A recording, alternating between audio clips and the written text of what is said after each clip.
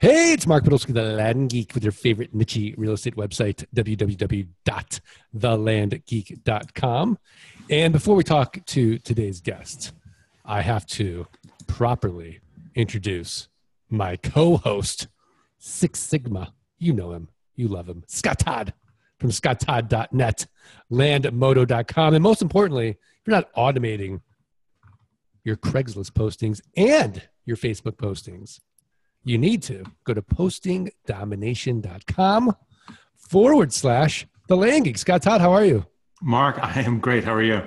I'm great. I just want to remind all the listeners today's podcast is sponsored by postingdomination.com/The Land Geek. Because look, we can always make more money. We can't get more time. Are you ready for today's guest, Scott? I am, yeah. I can't wait. Yeah, I mean, our guest is a big deal. And he's got a big podcast. But let's talk about Doug Sandler, because Doug Sandler has over 30 years of business experience as an entrepreneur, business owner, manager, and staff member. His book, Nice Guys Finished First, is a #1 ranked Amazon bestseller. He specializes in making connections, building relationships, and strengthening bonds both inside and outside organizations. Don't let the Mr. Nice Guy tag fool you. Doug has entered into many high-level negotiations and is anything but a pushover. Doug has been titled by a leading social media marketing company in the top 100 of social media thought influencers to follow. Doug Sandler, how are you? I'm doing great. Thanks, Mark. And you read the intro just as my mom had written it, so well appreciated, my friend. Thank you very much. Yeah, I spoke to your mom about a half hour ago, and she said, look, really make Doug sound like a big deal. And you are a big deal, Doug. So you got her out of the hospital then, is that right? No, I'm just kidding.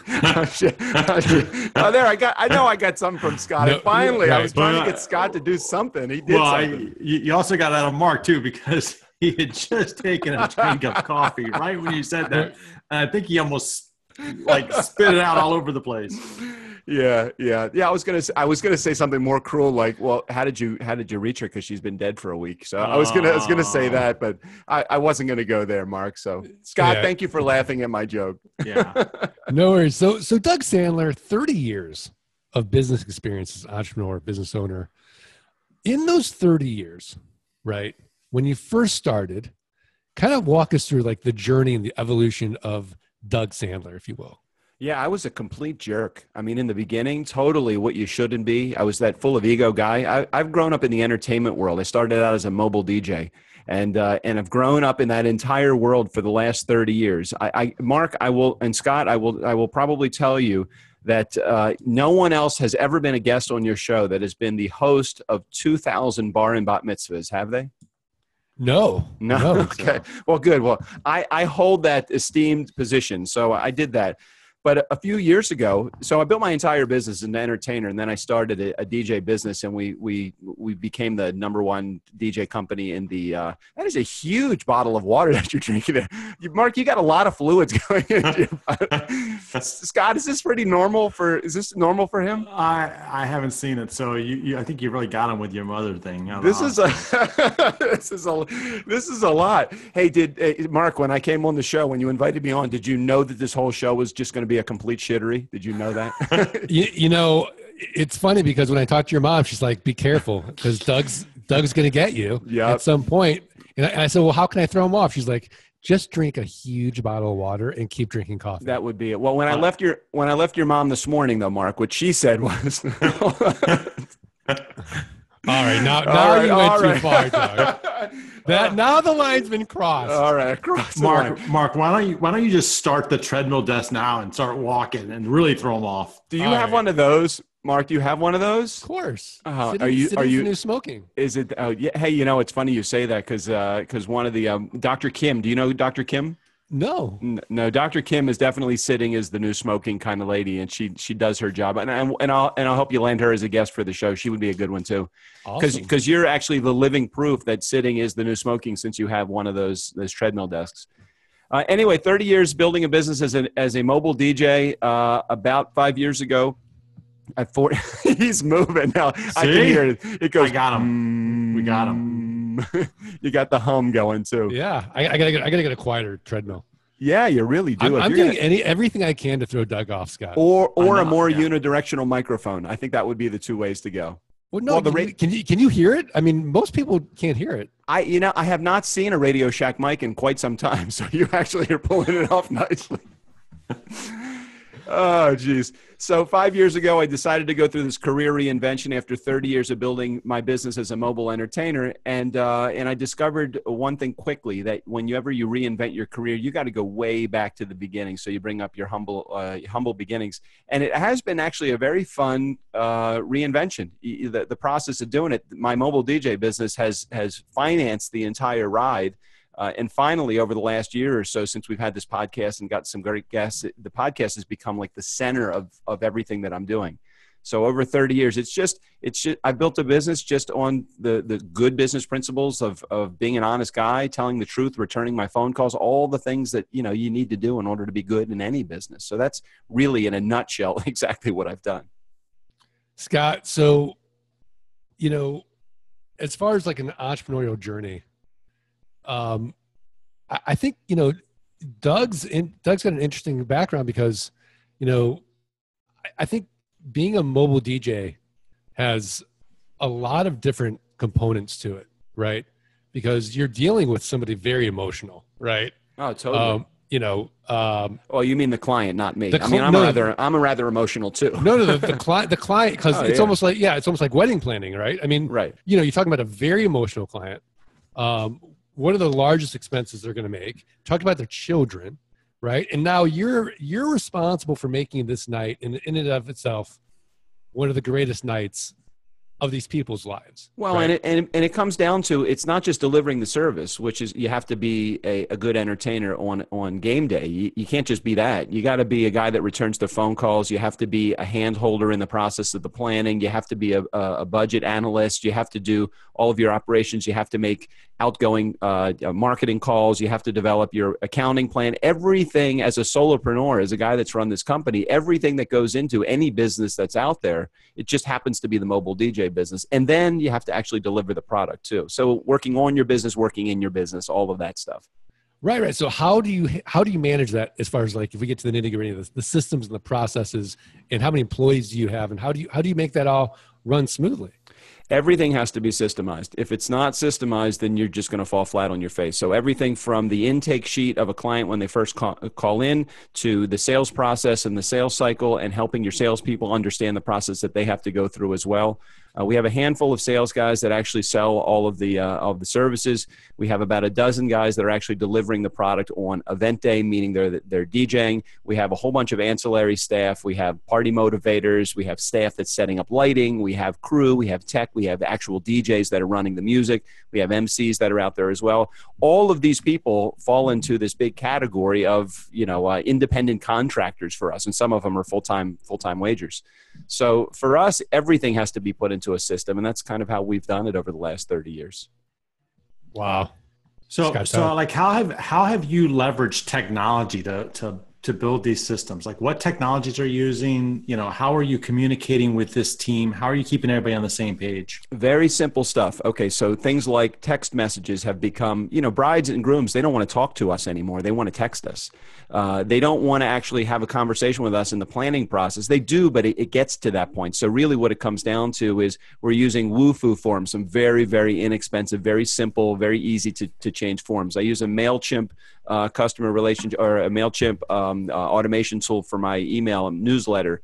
Salesforce is as my customer relationship management program. So a whole bunch of different things that all come together.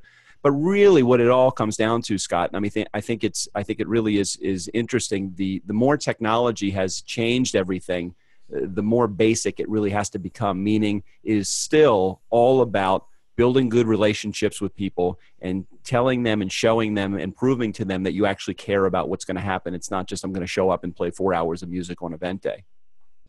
And then how are you measuring? I was thinking about this the other day. How are you measuring your customer satisfaction? How are you looking at that after the sale?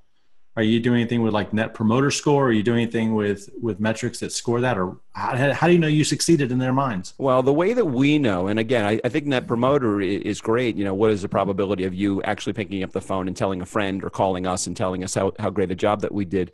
But I think what it comes down to is how much is our phone ringing on Monday morning when we go out there and do a great job on Saturday night? That's the true indicator. Whether it's a recession, a time that the economy is in recession, or whether people are spending money left and right, the only thing that we see is a change in what's happened over the last 10 years, let's say, is the amount of time that is between the contract period and the job is played. So where it used to be a year and a half to almost 3 years, right now I have a handful of bookings into 2020, believe it or not. But the reality of it is that while it used to be a 2 or 2.5 year, or maybe even a 3 year lead time, right now it's 3 to 6 months. So for us, we need to actually understand that forecasting, we can't go out 2 years anymore. So it's almost as though the agency that represents me and the company that represents the company that I own, they've been around since 1967. Their phone rings so many times. They understand. They see the trends. I wish I could say I have a great automated tool like Net Promoter that will help us, but so far that's just not something that we've needed to do. So the question is why write the book?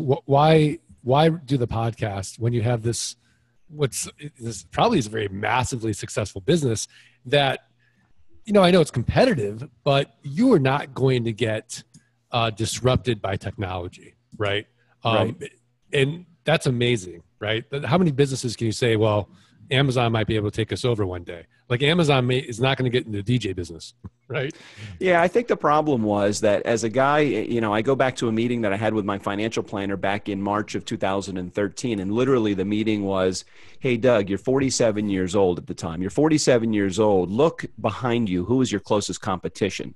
And at 47 years old, my closest competition was a guy that was probably 25 years old. So I had outlasted pretty much anybody that had ever been in this career, not ever, but for the most part in this particular market. I had reached the top of my market and I had probably been there for 15 years. So he just said to me, I don't know what it is, but just be looking for potential opportunity that's going to come down the road. And it didn't happen until August of that year. So that was 5 or 6 months later, when I met a guy named Ryan Estes at a conference for the National Association for Catering Executives. I actually saw Ryan speaking on stage about this topic of change and change management. I don't even so much remember if it was the message that he was presenting, other than aside from the way that he was presenting the message. I think, and I just had him on my podcast recently, it's going to air very soon.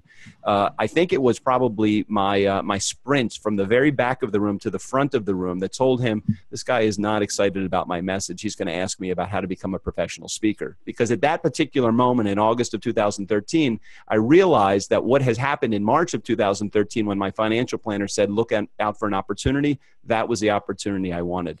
And the opportunity was, how do I change? How do I reinvent myself from this mobile DJ guy who's doing great, but I don't want to be there in 10 years. I look at the guys that have been doing what I do. I'm 52 years old. I don't want to be that guy in 60, 65 years old. I don't want to be still running equipment from job to job. And I don't even necessarily want to manage the business. I would love to have somebody take over this business for me. So for me, I wanted to make the turn to be a professional speaker.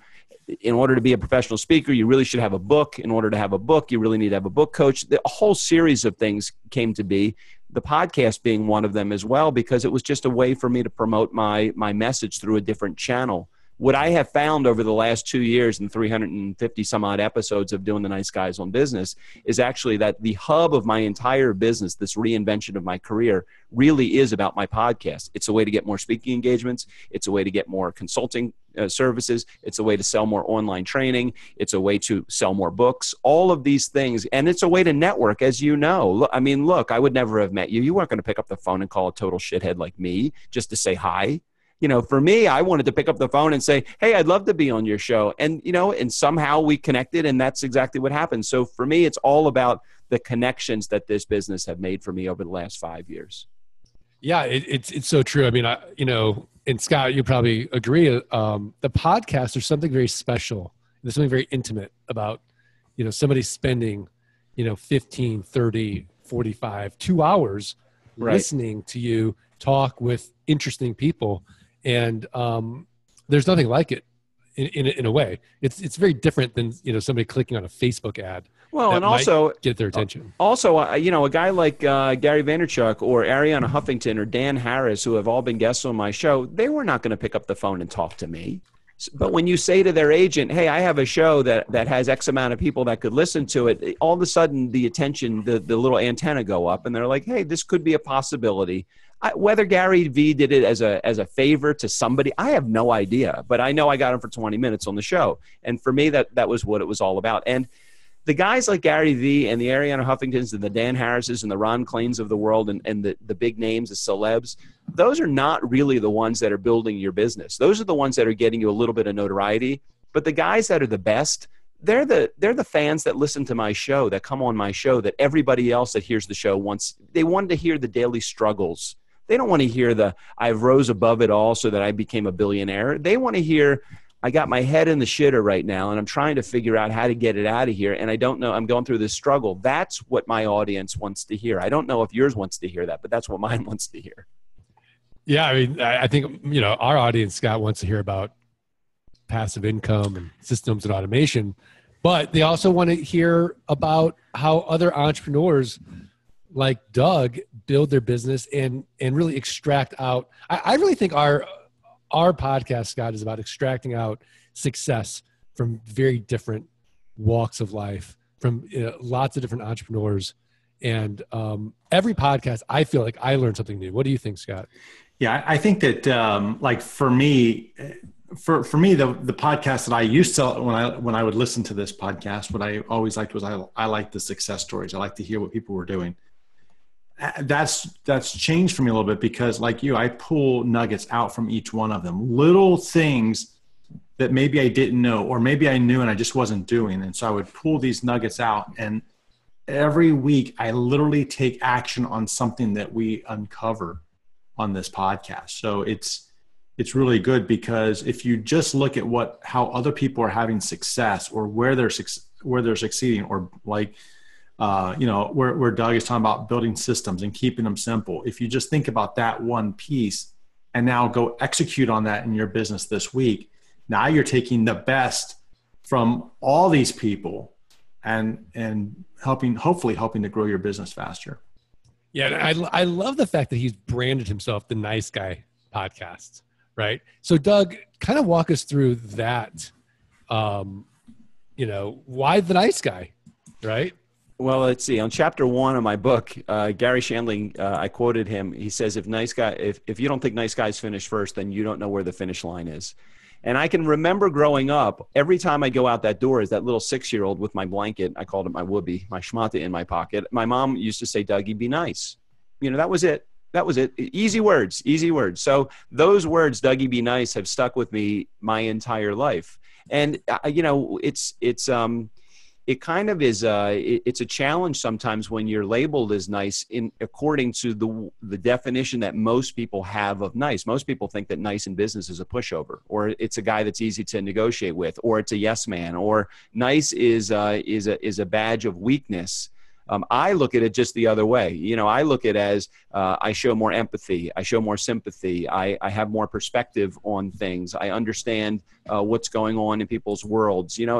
I catch people doing something right as opposed to doing something wrong. Those are the things that I've led my entire business life on. And I feel like that's the way that we all should be, really, unless I'm the one that's got it wrong. I don't know. No, I agree. And I can see how in today's world where we're so connected, but in a way we're not connected anymore, because instead of picking up that phone and saying, hey, how are you doing? Which is technically a very nice kind of value add thing to do. It's super easy to shoot out a quick email, right, or a text, right? So when you define nice and we extrapolate that out into the value add you teach people how to do, and also for your own customers, what does that really encapsulate? What does that mean? So the subtitle of the book, which is Nice Guys Finish First, Better Relationships, Better Business.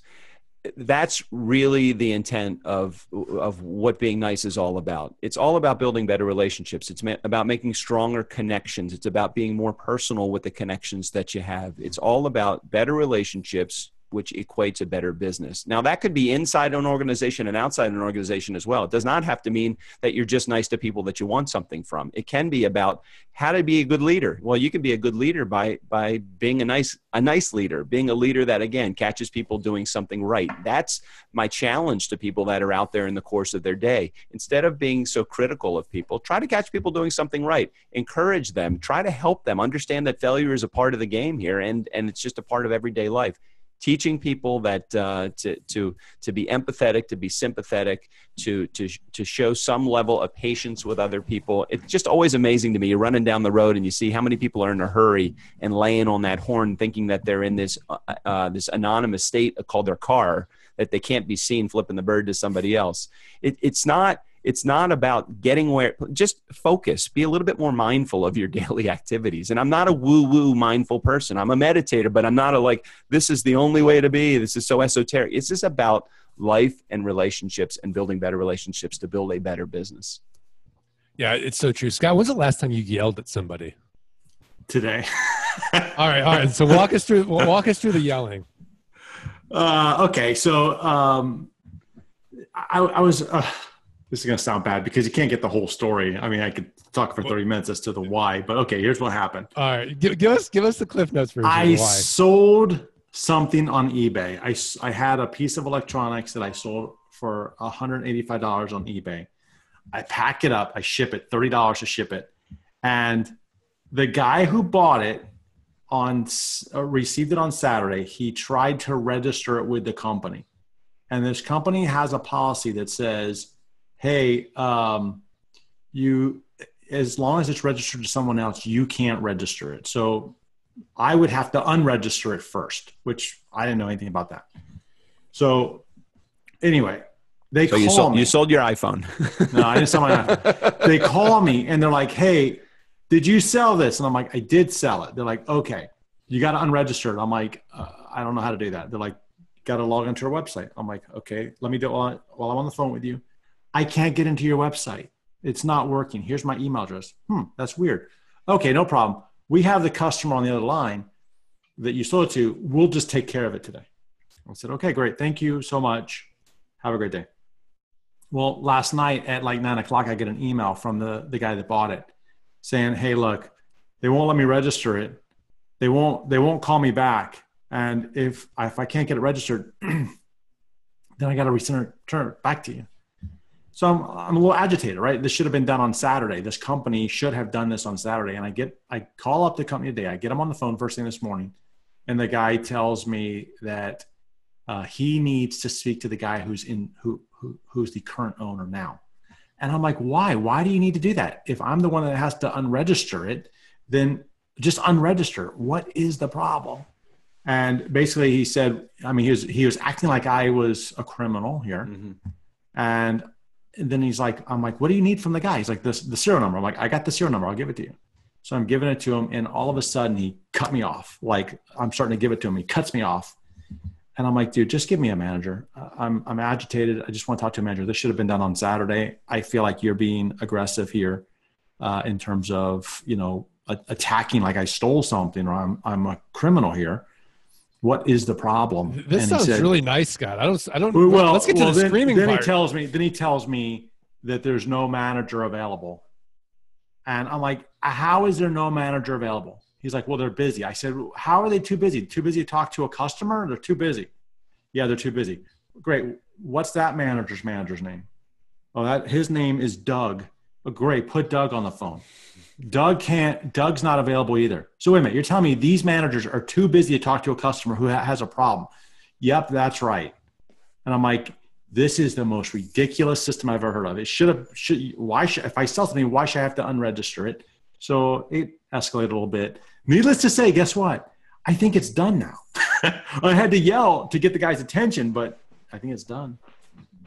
Yeah. So I don't know, Doug, how would you handle that in a nice guy sort of situation? I've had to diffuse many situations on the phone before with credit card companies or my cable company. And I think the line that works best for me, and if there is one line that it comes down to, whatever the guy's name is, John. Hey, John, can you do me a favor for the next 60 seconds? Can you just put down your script and your policies and procedures? And can you just talk to me as a human being for a moment? And oftentimes that line is enough that you can just get all you really need is just a little bit of space between their policies and their human being, because this is not how they talk to their kids. And this isn't how they talk to their boss. This is how they talk to a customer on the phone because they're trying to fill out check marks that are on the box. So oftentimes that's the way. The second thing that works for me is I go to social media. And for me, it's all, I don't have a huge Twitter following, but 30 some odd thousand is enough to create a little bit of a splash. If I create enough of a splash, they pay attention. And so one of those two ways usually gets the attention that I need. See, that's my nugget for the day. His name is Matt. Matt G. Would you just take 60 seconds, right, put away the policies and procedures, and just talk to me like a real human being?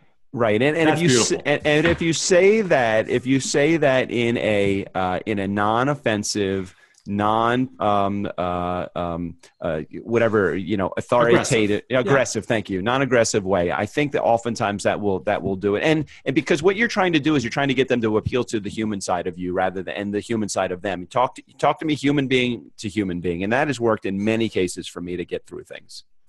Mark, I had a situation when I was, I don't know, it was like a mid-manager. I was a director, and there was a guy that was just, the guy was always rude to people in the region staff, the region office. He was always rude. And one day we had planned a training session, and at the very last minute, we had put people down there, they were there. The very last minute, he basically said, "I'm not sending my people to this training. This is ridiculous." And I'm like, we've already spent the money. You got to do it. So I go to my boss at the time, who was a VP, and I'm like, "I can't believe this guy. This guy's ridiculous." He's like, "And so what'd you say?" And I told him what I said. And he's like, "Next time, why don't you ask him, hey, Mark, how many times do you want to pay for this training? Just once or multiple times? Because you've already paid for it this time. Why not just send the people?" And I'm like, that's genius. This is genius, right? Like, just ask a question. How many times do you want to pay for this training? And I've used that piece so many times, it's not even funny. Right. The 60 seconds will be used too. Yeah, I'm definitely putting the 60 seconds. So that was a great tip of the week. But now, right, Doug, we're going to put you on the spot, and we're going to ask you for your tip of the week, a website, a resource, a book, something actionable where the Art of Passive Income listeners can go right now, improve their businesses, improve their lives. I think your mentorship has been fantastic. Awesome. On this podcast. But now we're going to ask you for one more little piece of Doug Sandler wisdom. All right. So I got it here. Mark, Scott, I got it. This is the one that's going to put all of your listeners on easy street. Are you ready? Okay. I have a program 100% free, so I'm not even going to ask for any money. And so if you want to put it on your website, you can ask for money, but I don't want any. Okay. It's a program called the Nice Guy 30 days to be a nicer person. Here's the rocket science that's behind it. And this is by far the easiest thing, but the most challenging thing that one person could possibly ever try to do. For the next 30 days, I want you to accomplish the following tasks. 1, return all your phone calls. The only exception is you don't have to return telemarketing calls. Number 2, return all your emails. Again, except for spam. Don't have to return spam, but return all of your emails, answering every question in the email. So for 30 days, return your calls, return your emails. 3, be on time every time. Every time. That means an 11 o'clock appointment starts at 11 o'clock. It doesn't start at 11:30. It doesn't start at 11:15. Respect other people's time. On time every time. Okay? Next one, stop overpromising and under-delivering. So exceed every expectation. So return phone calls, return emails, on time every time, exceed expectations. The 5th one, the one that will put you apart from everybody, including your competition, reach out twice a day to people that you have not communicated with in the last 30 days. And all I want you to do is say to them, hope you're having a great day. And if you're sending a text message or an email, hope you're having a great day, XOXO, and that is the end of it. You do that. I wrote a blog for Huffington Post probably about 2 years ago. It was the most read post that I've ever written. 24 seconds that will change your life. 2 text messages a day. All it's doing is it's strengthening those thin threads of relationships, trying to build them into strong cores. So those 5 things, if they do it properly, will by far set them apart in any business that they do, whether it's real estate, investing, insurance, DJ business. Return your calls, emails, be on time, stop overpromising and under-delivering, and reach out 2 times a day to people in your life.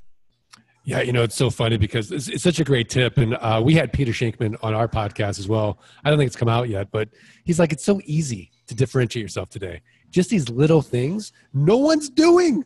If you just do these little things, these 5 things no one's doing, you're going to differentiate yourself. Scott Todd, what's your tip of the week? All right, Mark, check this out. It's median.tech. Median.tech. Let me check it out. Check it out.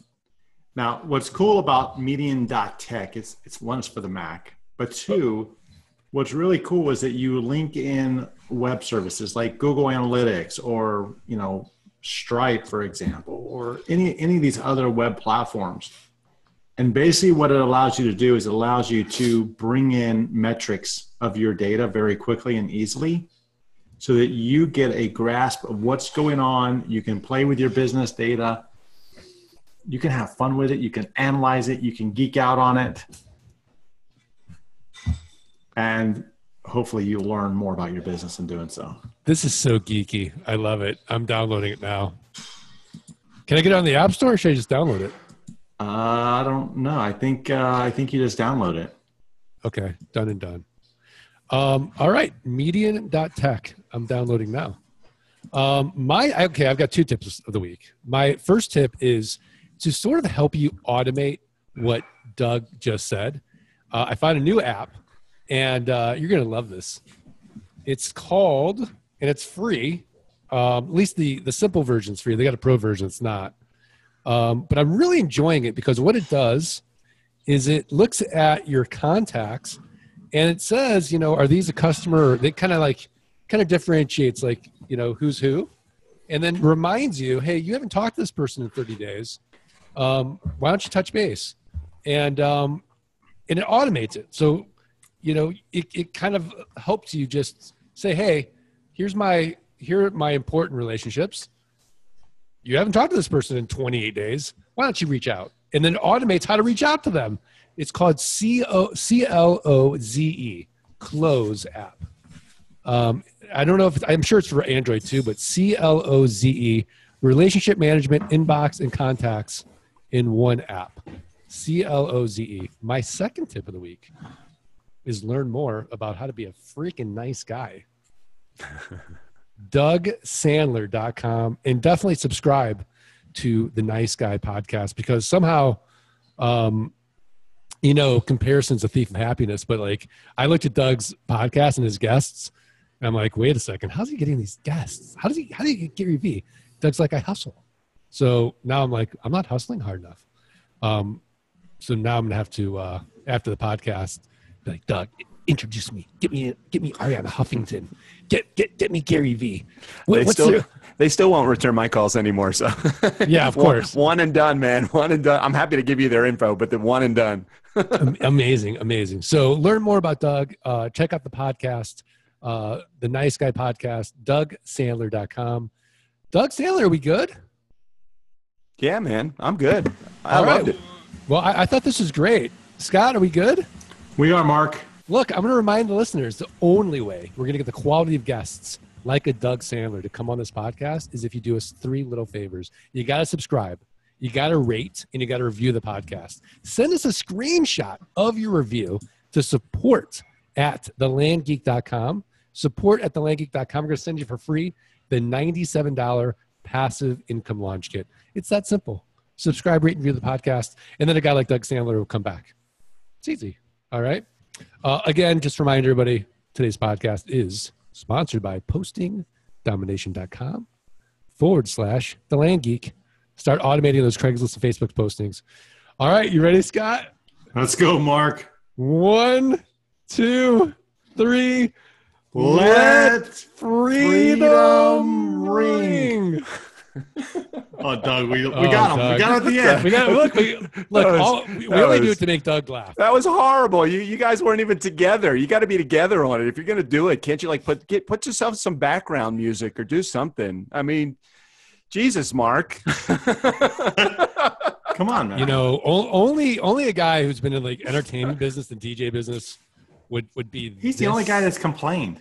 That fucking sucked. I mean, come on. Let's work out something else. Hold on a second. Can we put some music behind that? Like maybe. Right, give us Hit the music. Give us your best. Give us the beat. We'll do it again. I couldn't even come up with a beat if life depended on it for me right now. But how about if I just count you off and then you guys do it with some level of enthusiasm? You can even see each other and you weren't together. It's like that missed high five, right? It is. Like, It's with the awkward, geeky. That was as white as a high five could possibly be. All right. So Scott's like, well, yeah, that's true. I probably am that guy. Yeah. I gotta go call your mom. Yeah. All right, you ready? One more time. So what are we saying? It's let freedom ring. All right, you count us down. I'm in with you. I'm in. Okay, let's go. Ready? Three of us. Okay. No, it's going to be 1, 2, 3. Let freedom ring. All right, here we go. That's it. 1, 2, 3. Let freedom ring. Oh, you guys suck. Let's try it one more time. We'll do it together. That's it. All right. Should we try it one more time? Sure, why not? Scott, can you just let your enthusiasm out? How enthusiastic have you? Scott, hold on a second. I'm going to pull on you. Scott doesn't drink caffeine. He has wait a second. I got Diet Coke. What are you talking about? I'm going to pull on Scott the same thing I pull on the customer service people that I have a tough time with. Scott, for the next 60 seconds, actually for the next 10 seconds, can you just pretend for a second there is no camera on you and you have just won the lottery and all is amazing and this world is wonderful? We're just going to it's going to be boom, boom, boom. Let freedom ring. Let's go, baby. Yeah, let's go. Are you ready? Here we go. And Mark, you just got to do it too because I'm not sure what's going to take to excite you on the freaking treadmill. All right, here we go. On the count of 3. 1, 2, 3. Let freedom ring! Okay, that's about as good as we're going to get. All right. Thank you, listeners. And let me apologize for everybody. Hopefully you'll listen to the next podcast. Good by ourselves, Mark. I'm just saying. Leave us a comment if you're like, just scrap Let Freedom Ring. He's going to say, who the fuck is does that it motivate Sandler you? guy? Does it motivate you to keep trying even though... Right. Like, you know what's funny is like, having the podcast, the Nice Guy podcast, Doug ain't so nice. No, he's been rough. That's the beauty of it. It's like this hidden agenda. Doug, revenge is going to be sweet. You're going to have to get Scott and I want to be on your podcast. I was just about to say to you guys, and we'll do this after. Can I speak honestly? Are you ready for this? Yeah. Okay. Yeah. You were pitched to come on my show. You know this? No. Do you know this? You were pitched to come on my show, and I looked at your bio, and I'm like, I don't want to talk about that. Now that I've been on your show, I'm like, these guys are legit. You're a good guy. I like Scott. I actually like Scott, in spite of the fact that he just doesn't let his face know that he's happy. Scott, smile. There, you got it. Scott. I got it. Right. Man. I want you to come on my show. This would be the best thing. But if I thought that you guys were going to be this enthusiastic, I totally would have had you on a long time ago. I didn't realize. Hey, we're good, man. Awesome. Well, we'd love to come on because. I nobody wakes up and thinks to themselves, boy, I'd love to learn about raw land. But the way that we do it is pretty cool. And you really like the model, Doug, honestly. I like the model. I like what you guys are all about. I just didn't realize this doesn't come through in an email from somebody. So for me, that was the reality of it. I just sent you the link so that you guys can get on the show. You're in. You're awesome. Andrew Warner said the same thing to us from Mixergy.